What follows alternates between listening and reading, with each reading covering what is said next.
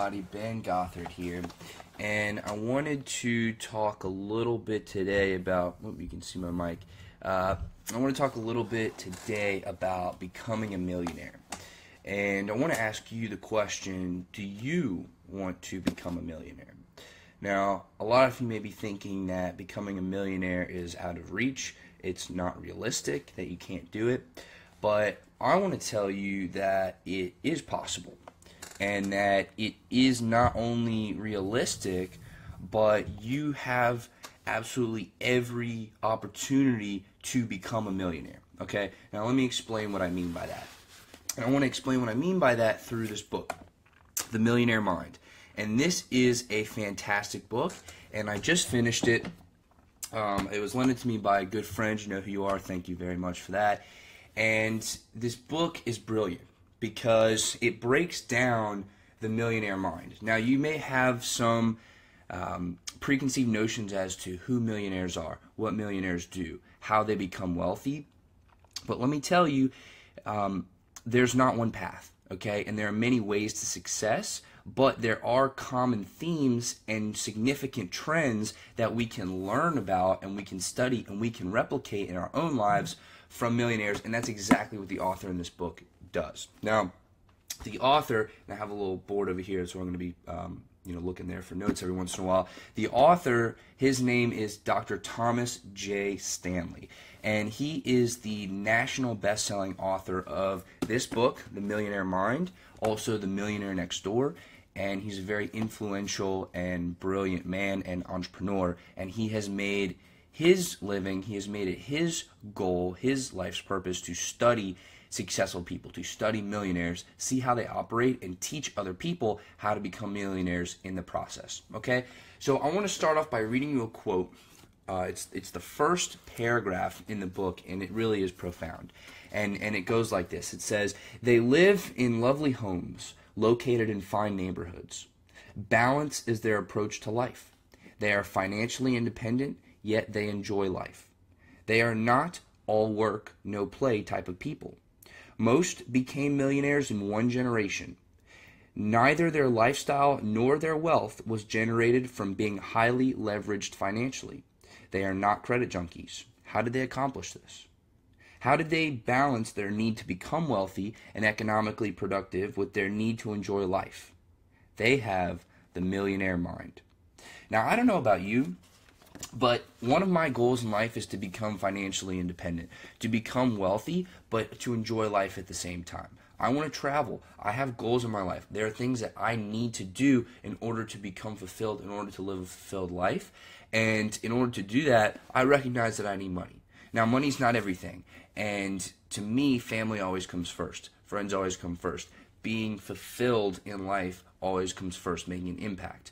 But money is important because it gives you the ability to do the things that you need to do and that you want to do, and you need it to survive. So instead of fighting with it, let's learn how to make our money work for us, and let's learn to adapt the millionaire mind. So Dr. Thomas J. Stanley in this book interviewed 733 millionaires, and he found that there were a lot of similarities between these millionaires, right? And so what he did was, in this book, The Millionaire Mind, he has documented exactly what he's found. And it's very interesting. So I'm going to share with you some of the key principles of what I took away and what he talks about in his research. Because this book is research. He did a lot of work, he put in a lot of hours, and he found some really great things. The first of which, and I'm going to again read you a quote. Now, I'm not going to be just reading you this book.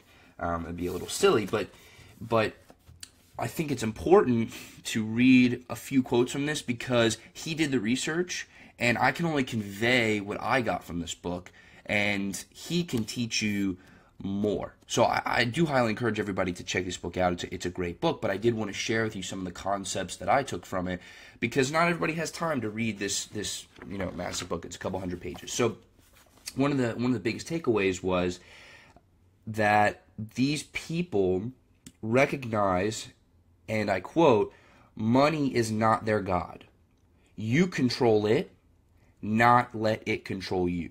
Okay, and that is one of the common themes that you see among successful people. They learn how to make their money work for them instead of them working for their money. Now, it may be a little counterintuitive. You say, okay, well, I go to work to make money, right? I show up to my job every day to make money, okay? But the most successful people, once they have money, once they have capital, then they get that money to work for them. They put their money back to work for them so that the money works for them. They don't work for their money, okay? So in this book, Dr. Stanley talks about a lot of important things. And I want to go through with you and kind of hit on the main points of what he talks about in his book, in this book, The Millionaire Mind. So the first one are success factors. Now he asked, again, he sampled 733 millionaires and he was asking them different questions, okay? One of the first things he asked them was, on a list, if you had to list out factors that contributed to your success, what would those factors be? And the top 5, and I'm only going to share the top 5 with you. You can read the top 30 in here. But the top 5 were integrity, okay? That is, are you honest? Are you somebody of good character? Can somebody trust you? When you say you're going to do something, are you going to live up to that, right? That's integrity. Discipline. Are you going to show up to work every single day? Are you going to do the things that you need to do every single day in order to become successful, right? That is discipline. Okay, there are social skills, right? Can you have a conversation with another human being? Can you connect with somebody on a very personal level? Can you network? Can you go out and interact with your customers? Can you build customers? Can you talk to people? Can you learn from mentors, right? Those are all social skills. 4 is a supportive spouse. And I thought this was really interesting. A book about money is talking about the relationship that you have with your spouse, okay? And it's really brilliant because the person who your spouse, the person who you're married to, that is one of the people that you spend the most time with in your life. That's one of the most influential people in your life, right? Because the people that you spend the most time around are the people that have the most influence on you, whether you recognize it or not. So it really does make sense that your choice of spouse is incredibly important and is a huge predictor of your economic productivity, your economic success. So, integrity, discipline, social skills, supportive spouse, and the 5th is hard work. At the end of the day, if you don't put in the work, you're not going to achieve the goals. You're not going to have that success that you want. So those 5 success factors are the top 5 in this book that are listed by millionaires as the reasons why they were successful. And then he went on to talk about school days. And one thing that I really like about this book is that he makes a very clear distinction between being good in school and being economically productive. Now, I'm not at all saying that you should drop out of school. I'm not at all saying that. But what I am saying is that even if you haven't been an absolute rock star in school, and it happens, like I understand that. We have lives, we have friends, we want to do things, we're trying to chase our goals, we have to work, we have to get money, we also want to enjoy life, we need to sleep sometime. Sometime we probably need to sleep, right? That's like a pretty important thing to surviving. And on top of that, we also have to make good grades, right? If we're a student. So he talks about how the people who are the most successful, and he compares all of their performance in school, and he found something interesting, that the most successful people in school did not always necessarily translate into being the most successful later on in life. And I'm not going to go too deep into it, but that's just saying, even if you're not doing as well as you want to in school, that doesn't mean that you are doomed to live a life of mediocrity, that you're not going to be successful one day. You absolutely can be successful. You absolutely can be a millionaire. You just need to adopt the millionaire mind, okay? Grades aren't everything. Grades are important. I'm not at all saying drop out of school, stay in school, get educated. That is one path to success, right? If you want to become a lawyer, or you want to become a physician, a doctor, then you need to go and take those classes. You need that formal education, but it's not everything. And if you don't have it, that is not an impediment to you. That's not an obstacle for you to become successful. And more importantly, it's not an excuse. Okay. So school days, they're important, right? Because if you look back at your school days, you can see, okay, why am I doing the things that I'm doing? What has led to that, and how can I make a correction and now lead myself to further success? So that's important. He also talks about courage and wealth. And he says, and it is proven by his research in this book, that there is a very positive correlation between courage and wealth, between taking financial risks and wealth. The people who are not confident in their own abilities, the people who do not take the risk and invest in themselves, and the people who are too scared to get up and try, they're not going to be the ones that are successful. If you don't try, you're not going to be successful. And when you try, you're going to fail. Okay? It's inevitable that some points along the road of you trying, you're going to fail. But it's all part of the game. It's all part of the process. It's a journey. You're not just going to wake up one day and bam, be wealthy. Bam, be successful. It's a lot of work. And you got to fail a lot of times in order to learn how to succeed. It's life's self-correcting factor, right? You fail, you figure out why you failed, how you can better it, and then you do it again, right? Just keep going.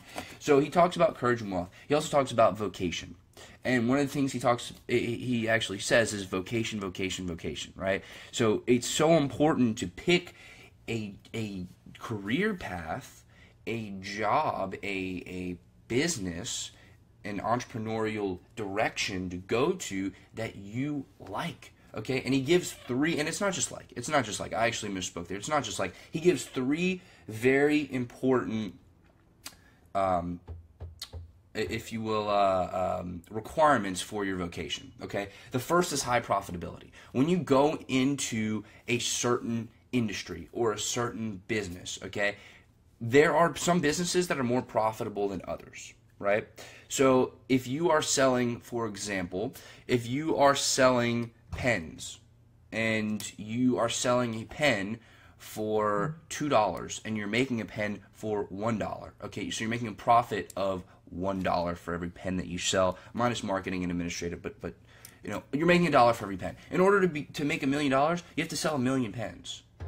Or you could be a private yacht salesman or a private island salesman, and you take 5% commission on everything that you sell, and you sell a yacht or an island for $1 billion. Okay, then you sell a yacht or you sell an island, and you get 5% commission on that.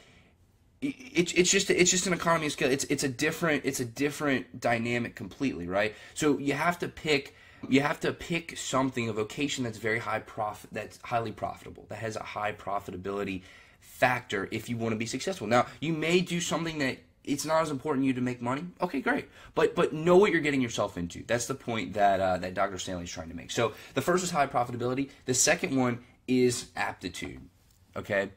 You need to be good at what you're doing, or you need to have skills in place or a foundation of skills to become really good at what you want to do, okay? I'm a very firm believer that anybody can develop skills to do anything, okay? But what Dr. Stanley is saying in the book, and again, this is you know, what I'm getting from the book, and of course I highly encourage you to read the book, but what he's saying is pick something that complements your skills, right? If you are a very good writer, you're a very good communicator via the written word, then it wouldn't make sense to go into something highly technical with numbers and calculations where you don't get to utilize that strength, right? Play to your strengths is what he's trying to tell you, or is at least what I've gotten from that, is to play to your strengths, right? You have a certain aptitude. You are who you are, okay? You have the skills that you have. You have the foundation that you have. Play to your strengths. If you want to develop new skills, great, do it, right? But recognize that you're going to have to start from scratch. And there is another book called, and it escapes me, the Outliers, okay? And in that book, the author says that it takes about 10,000 hours to master a skill. So if you've already put in 2,000 hours towards mastering a skill, you're a fifth of the way there. I would keep going with that and try to figure out a way to monetize that and try to work it into a business model, a highly profitable business model that plays with your strengths, right? So just be aware of yourself. Be aware of what you're good at, what you can do, what you like doing, and you are setting yourself up to become a millionaire. The third is do something that you love. Because if you don't do something that you love, you're going to get burnt out. You're going to not want to do it. You're going to hate it. There's going to be a lot of churn in the things that you do, because if you're not doing the thing that you love or the things that you love, you're not going to be happy, right? So the three things for vocation are high profitability, aptitude, and love for what you do. So let's move on. And I have just a few more points for y'all about this book. It really is a great book. I can't speak highly of it enough. The next one is choice of spouse. Now, an interesting thing But one of the things that he talks about in this book is the choice of spouse, because there's a correlation, a very positive correlation, between the number of years that you're married and the level of wealth that you have. And let's break that down for a second. That makes a ton of sense. If you're married for longer, that's a more sustainable relationship, that's a healthier relationship most of the time. If you're married for longer, you have a greater chance of accumulating more wealth, right? You're working together with your spouse, you have a supportive spouse, a very healthy relationship. The two of you are going to accumulate wealth the longer that y'all are together, right? If you're constantly divorcing, then you're losing half of what you have, and you're losing half of what you have. So it just makes sense that if you stay together, and you know, the choice of spouse is very important, because the longer you stay together, the higher chance that you have of accumulating more wealth. Now, I am not in any way trying to give advice on marriage at all. That's not what I'm trying to do at all. I'm simply trying to relay a concept to you from this book that he says the choice of spouse is very important. And he actually goes into a little bit about picking the right spouse and some factors that these millionaires really looked for when picking these spouses. Interestingly enough, a lot of those factors were parallel to the success factors in the beginning: integrity, discipline, social skills, hard work, honesty, those kinds of things. That's not only what people looked for in themselves, but that's also what they looked for in partners. So it's just kind of an interesting correlation of how things tie together. So choice of spouse is important. The next is an economically productive household.